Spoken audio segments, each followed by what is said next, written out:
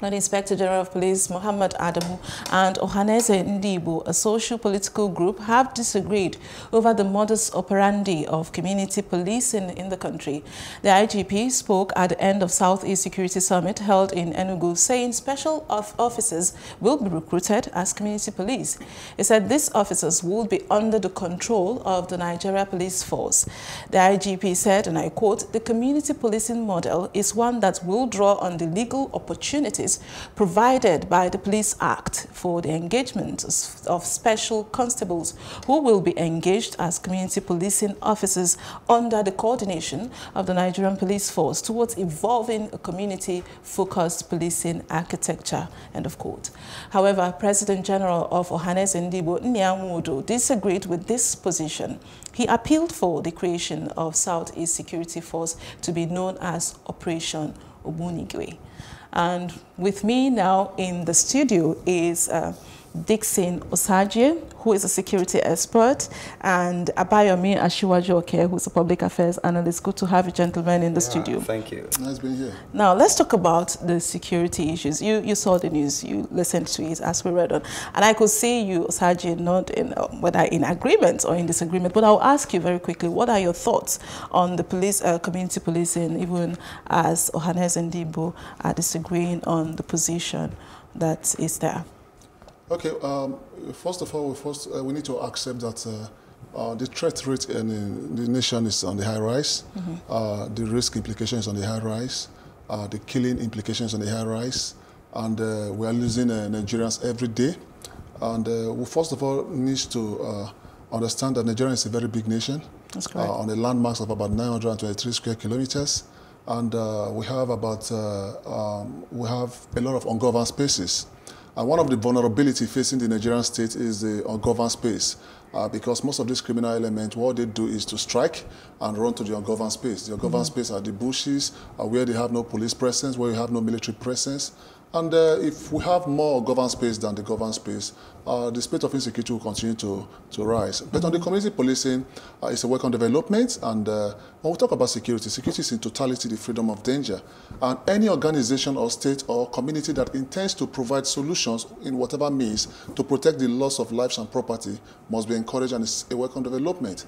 Because most people want to control their access in and out, and controlling your access in any given environment is a good development as well, because when we talk about access control, it's all measures, all in question. When we use the word all, simply implies that whatever you know will be used technologically or mechanically to mitigate the state of insecurity should be a welcome development. So if the Southeast are coming up on board to manufacture their own community policing, it's going to be a good one, because we must understand that community policing is having that close relationship, close interaction with the citizens. If you ask me or I ask you, who's your nearest DPO, you might not know the name of your DPO within your vicinity.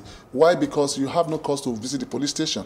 But in community policing, this community and the police will have a very good relationship. I'll be able to communicate to the police guys. They'll be able to meet me, we interact. They will profile solutions on the state of insecurity and ensure that things go properly. All right, I will just come to you very quickly. I understand that the chairman of the Ohanaeze Ndigbo is also on the line waiting. But very quickly, before we get to him, do you share the same sentiments? Yes, I subscribe to what he said. But my own issue is about the people involved in the community policing. Are they still not Nigerians? I have, since Amotekun and the likes have, have been a topic of discussion, I've seen some Nigerians showing interest that, oh, I want to join Amotekun, I want to join the regional security outfit of the Southwest, not with the right mindset, however. Well, I will come back to you on that question. Okay. How sure and how certain, how did we arrive at that? But now with me on the line is the spokesperson for Ohanaeze. He joins us via a phone conversation. Good morning, Mr. Chuks Ibegbu. Good morning. Right, let's go straight to the matter. The Inspector General of the Police, in line with the bid to create community policing, held a security meeting in Enugu. What's your thoughts on this?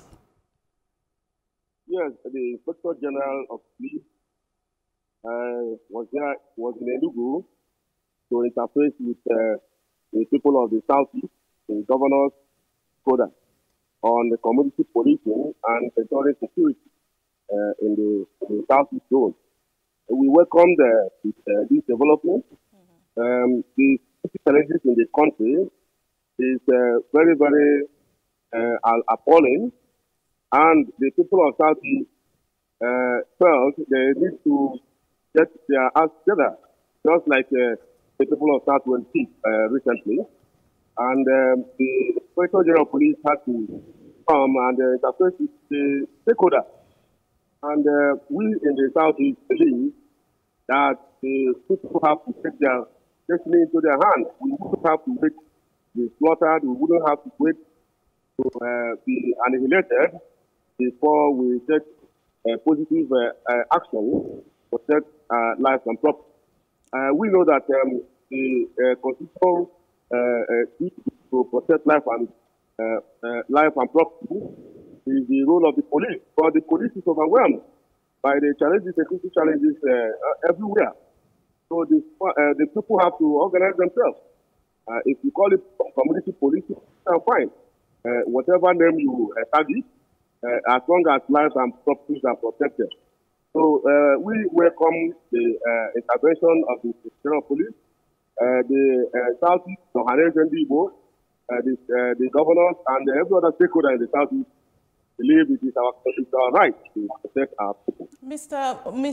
Ibegbu, you just mentioned that the police officers are overwhelmed. However, President General of your group, Nyamudo, disagreed with the idea of recruiting special officers and suggested having Operation Obunigwe, I believe, which is weapon of mass destruction. Am I correct? Definitely. Now, definitely. Can you expatiate on how this would work?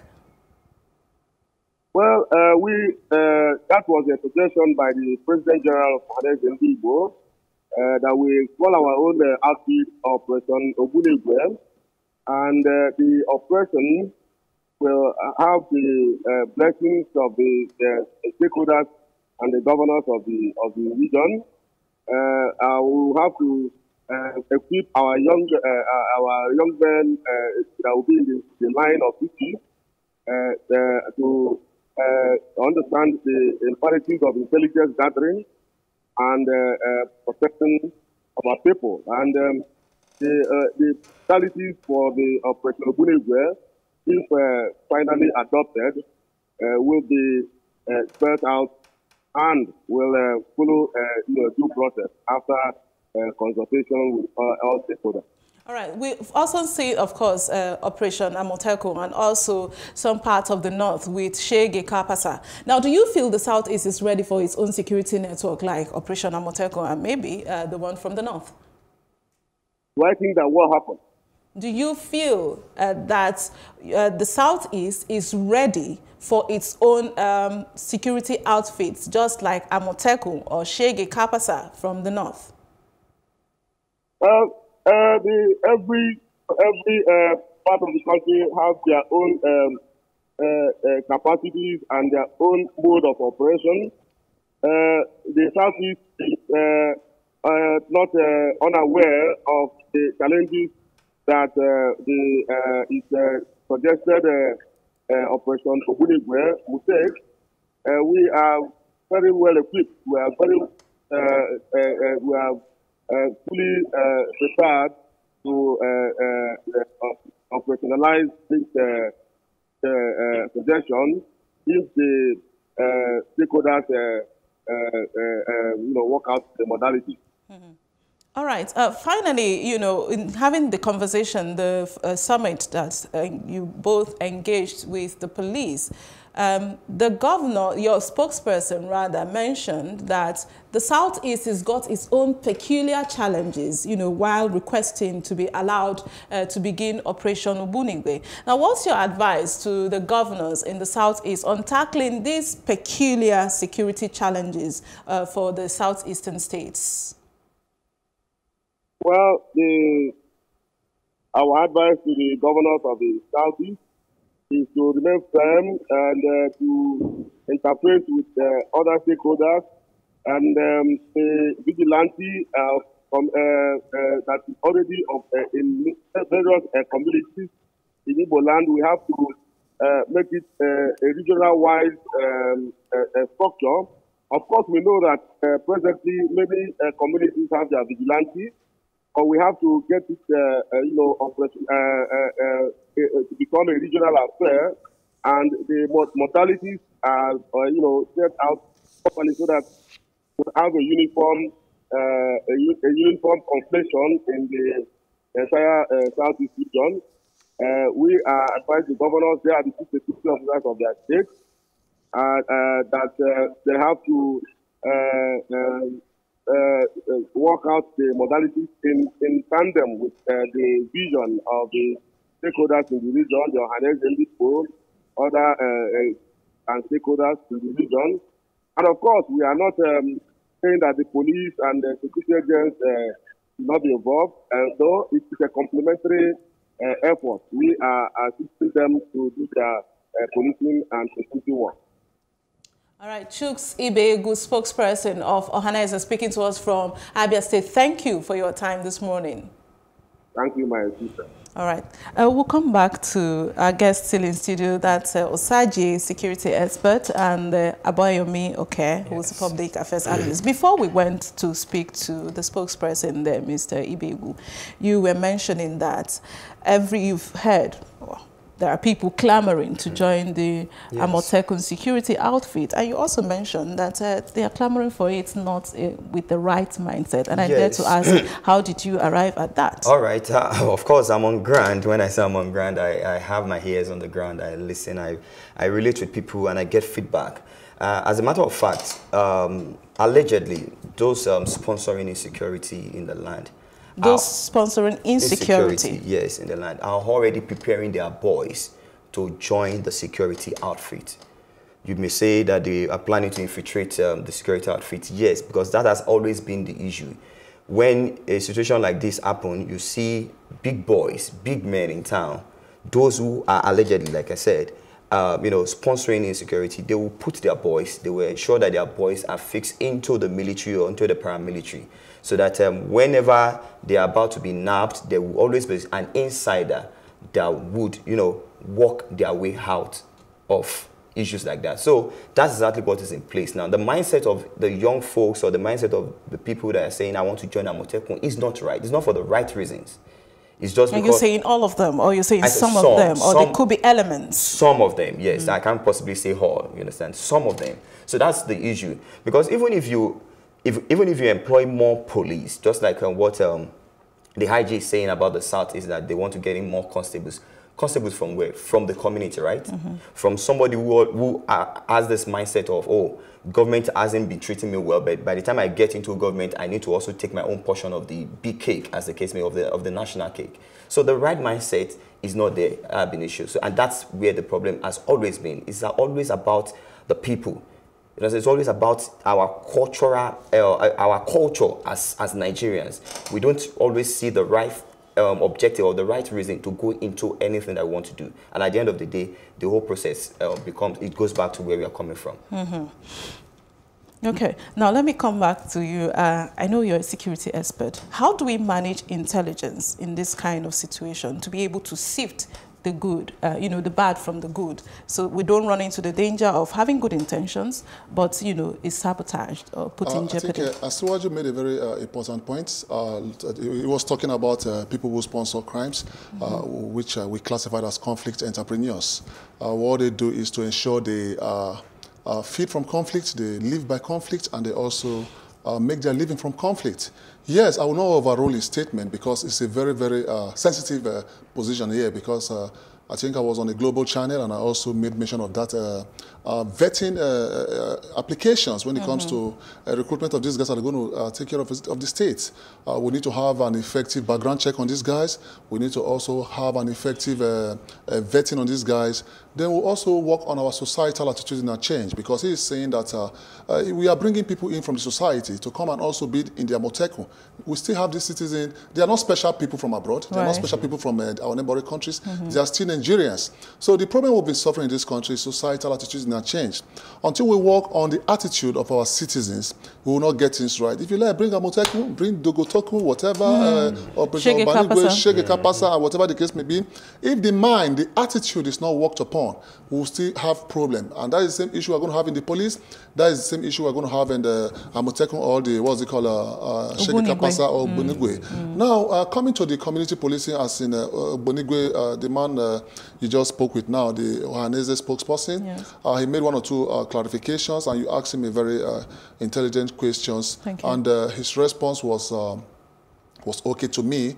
I think I was privileged to, when I was in the military, during the time of the Operation Bakassi Boys, yes, I was in the 82 Division, Armored Battalion, and we saw a lot of atrocities these community guys, these guys perpetrated against the state, most especially in Onitsha, you know. And I think there was a time they even killed a soldier who just arrived from Sierra Leone or Liberia, and that resulted to a very serious issue because of their traditional means of application, in the sense that they believe that when they put a sword on you, they're going to dictate if you are a criminal or not a criminal.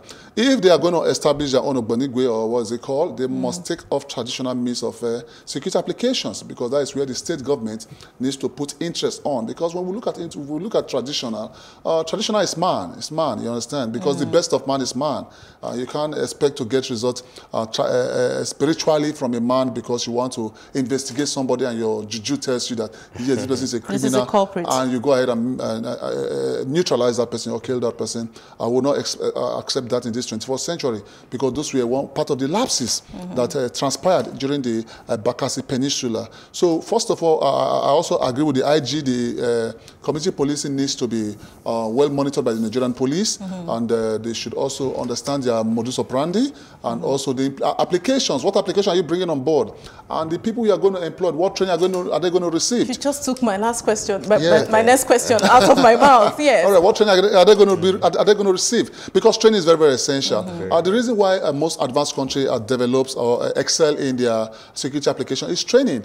You understand? Because if we're going to bring them on board, what are you going to train them about? Are you going to train them on intelligence gathering? Are you going to train them on crisis management? For example, there's an incident now. How do you psychologically manage crisis? Are you going to train them on crime and incident scene procedures? You know, there are a lot of trainings that I expected these guys to undergo, because you are going to deal with the Nigerian people, you're going to deal with the Nigerian state, and a state in which you will be radical in your operation should not be a welcome development. Thank you so very much. I will come back to you because Osajie just took my next question out of my mouth. But however, sorry about that. we will still look at it again, because we've heard so much about the recruitment. We've heard so less of training. We've not even heard anything about training. We've not heard, oh, these guys have been deployed, or we're getting experts to train them.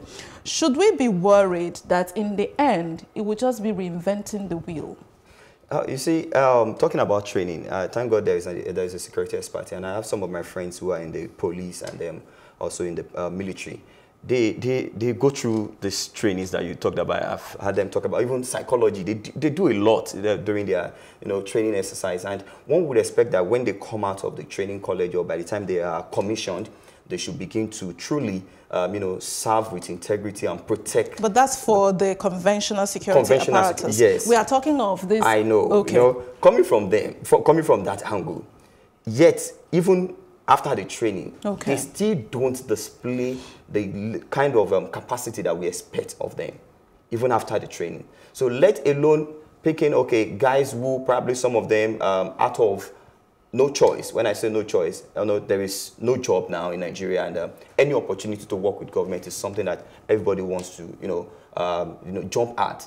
It's an institution whereby even in Nigeria, as we speak today, state traffic law enforcement agencies are beginning to stop vehicles and ask for their papers. Is that part of their job description? So anybody who gets a uniform these days now have this tendency to misbehave, regardless of the training.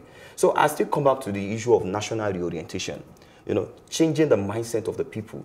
I don't know how we can go about it. Of course, there is NOA, National Orientation Agency, who we believe that government has saddled with responsibility of national reorientation and passing information to people. They still need to do more.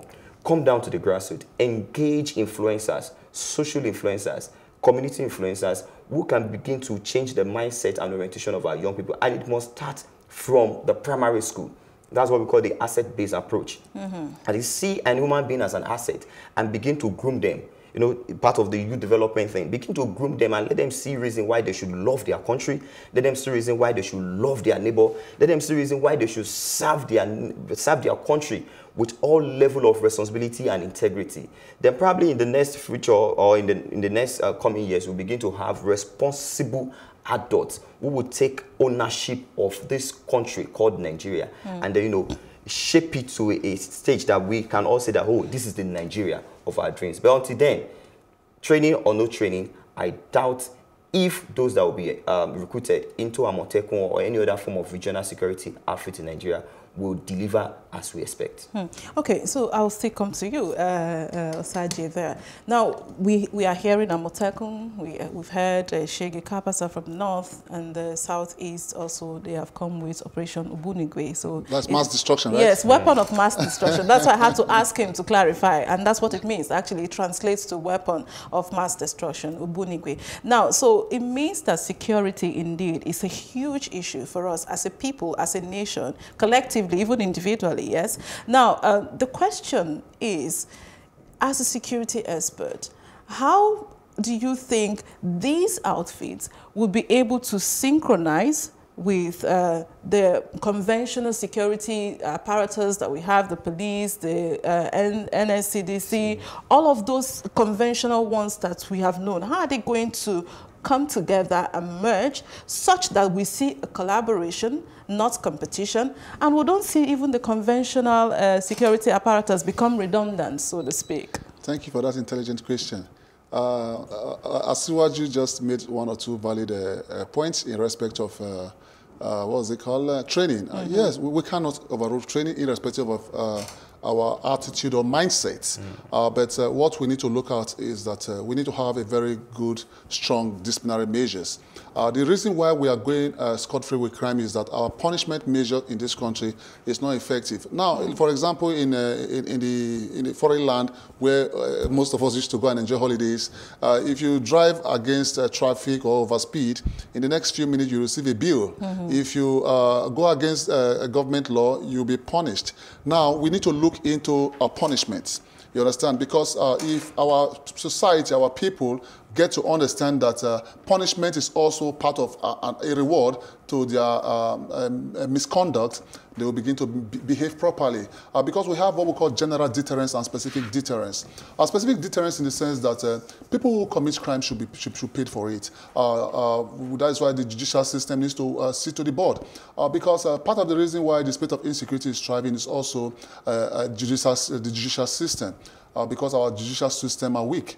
I was in my friend's office a few days back, and he was just glamoring that he's not happy what went wrong. That's what happened. A matter that was heard a few months back was adjourned to 2022, which implies 2022, which implies that a mother who is conceived now, by that time the child will be 3 years old, and now this has a negative effect to the society. For presuming, for example, it's my own matter, and I'm seeking for justice so that I can be able to, invest my asset back to the country and have a living. And this matter is being postponed to 3 years. I will fall to crime or fall to any possible means to survive. So the judicial system should be held accountable because they've disappointed us a big deal in this country. They play a very big role when it comes to security management. Looking at integration, as you earlier said, in respect of the Amotekun, Ubunigwe, and the South-South.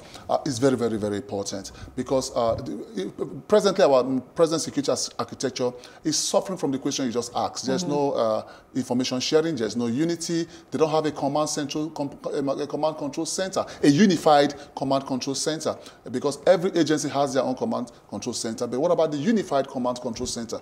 A unified command control center is a system whereby intelligence sharing will be shared among all the security agencies. If I'm going to police barrack now, I think they should be able to know that somebody is stepping into this barrack who has a case with the Nigerian army. If I'm going to the army barrack, they should be able to understand that this guy has an issue with the Nigerian immigration. So we need to also integrate technology in our security management. If we integrate technology, it's going to be a very good one because it will also curtail crime. Because Nigerian believes that they are not identified when they commit crime. When you commit a crime, you should be identified anywhere in the world. And that is why I solely kick against the visa regime that was introduced by this present government, because we have a very high state of insecurity and we are bringing in visa regime, and that is going to be detrimental to our survival. Oh, thank you so very much, Osajie and Abayomi. Okay.